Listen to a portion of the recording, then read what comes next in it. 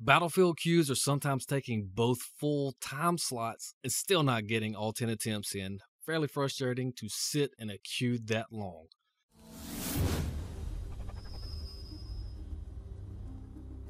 What's up, guys? This is Solbash, and we're going to do a very first. This is a voice your opinion episode. Basically, what we're going to do is I'm going to go through my characters and collect stuff, and we're going to talk about some serious stuff that I've asked questions about. Now, I asked a question to a community, a small portion, yet got answers from probably about 5 different servers so far, and we'll continue doing this. But what we're gonna do is I did ask some of the guys some questions, and these are the responses. What I did ask was, what do you think needs to be changed or fixed in game? And here are some of the responses from these guys. Other than that first one that we started with, there is a pet glitch still in PvP League. It isn't fixed. When you go to swap pets, they switch but stay frozen at home, and you can't use their skills. Essentially, you have to have a pet team still alive, wait out the pet switch cooldown, switch out to unfreeze it, or if you have no other living pet team, you're just fucked. Okay, now that can see how that'd be really annoying. And that's been around for quite a while, so I don't see why they have not got around to that. Hopefully they do get that very, very soon. I can see the frustration from you there. Alright, let's actually continue doing something on screen right quick. Go ahead and collect some of this stuff. I have a few more to read.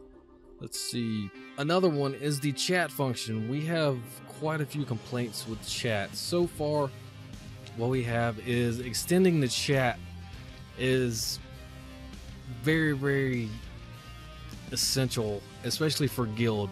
It's very frustrating not being able to communicate with your guild, having to outsource to an external app just to communicate, get together, and be able to talk.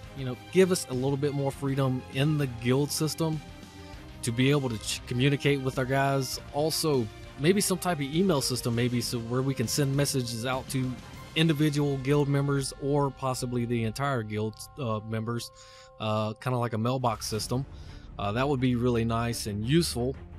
Another thing with chat I've noticed lately in recent updates is, guys, if I log on the character and then log off for some long period of time, then log back in, I'm basically getting all the spam chat from World Chat that day.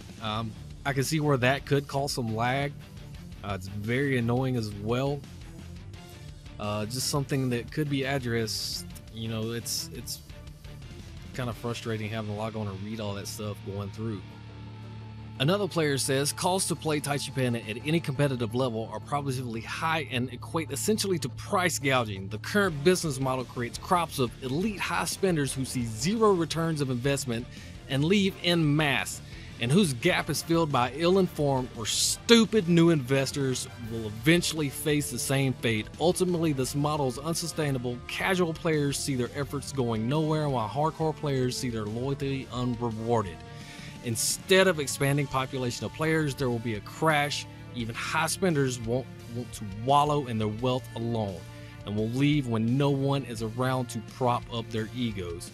People should not have to rely on a top-up guy or other questionable means in order to chase slight discounts merely to maintain the status quo. It should be able to run 10 accounts if I want to, instead of 1 or 2. This guy has got some serious beef. Now, this person I personally talk to quite a bit. I know who they are. They are not going to be named, but I mean, this is a fairly big spender. I'm positive this guy has not 1 but 2 VIP 10 accounts. So, guys, I would take heed and listen to what some of these people are saying. Some other issues that we've been running across would be in Battle Royale, the matchmaking. It is terrible. There's no point of hardly even going in there and hoping you win, especially in the evening time.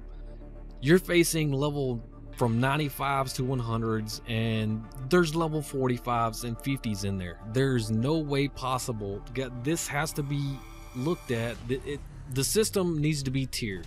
Okay, there needs to be a tier system where it goes by certain levels, because at a certain level, if you can't obtain what someone else has, they obviously spent too much. I mean, of course, but this needs to be addressed, especially on the higher end, and moderate this a little bit heavier. Also, something I ran into personally was the soulstone chest that you get from doing achievements. Now, it says on them you are possibly able to get Bort, Captain Sam, or Dingus, or etc. Okay, well, 2 of the chests that I've pulled out of there have been none of them, not even close. I was getting spirit matings from a soulstone chest. That is ridiculous. Okay, we've had many people here lately complaining about the lag that has been happening in all types of PvP since the update that did came out. Also, I want to talk about another thing in Battle Royale, which is the mounts. I know mounts did get dropped down to level 40 or 45. I believe it's 45. Correct me if I'm wrong there in the comments below. But one thing that mainly needs to be addressed: Fireborn Rain. You know, even the normal attack. If you can't see that person on the screen, I do not believe you should be able to be attacked by that person. That's getting pretty old in itself, where you don't even get on the screen and you're already dead. Seen that happen quite a lot here lately. Another thing in Battle Royale, sometimes silence is not working on people. It's just basically like they're immune to it. I know there are certain abilities that can make you immune to stuff like that, but doing it every time, I haven't figured it out. Another thing is a visual glitch when you win Kings in Kings PvP, where it looks like someone is going through the side of the bridge into the middle. So it's glitching out, making it look like somebody's running and they're not actually running. My guess there, that person is lagging. That was a concern from another person from the community. There's a team bug in Battlefield where it looks like 2 people are dead and only 1 person is in the match, but the match hasn't even started yet. We're still getting glitches in there from that. Also, another concern from a player: fix the wording on the damage reduction items to differentiate the damage reduction and the armor reduction. People are saying the true cap's somewhere around 70% or 80%. They don't know. They can't figure it out.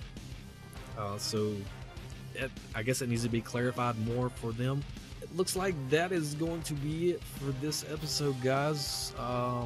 We had a whole page of stuff and quite a few others that we probably didn't even get to this time. But if you have any concerns, we'll start doing this weekly. So if you'd like to have your opinion voiced on this series here, please leave a comment below about what you think needs to happen.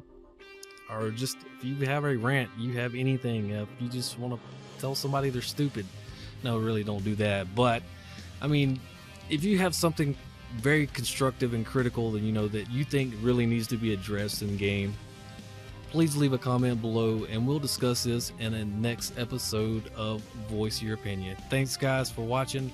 As always, like, comment, and subscribe. I am Solbash. You guys have a nice day.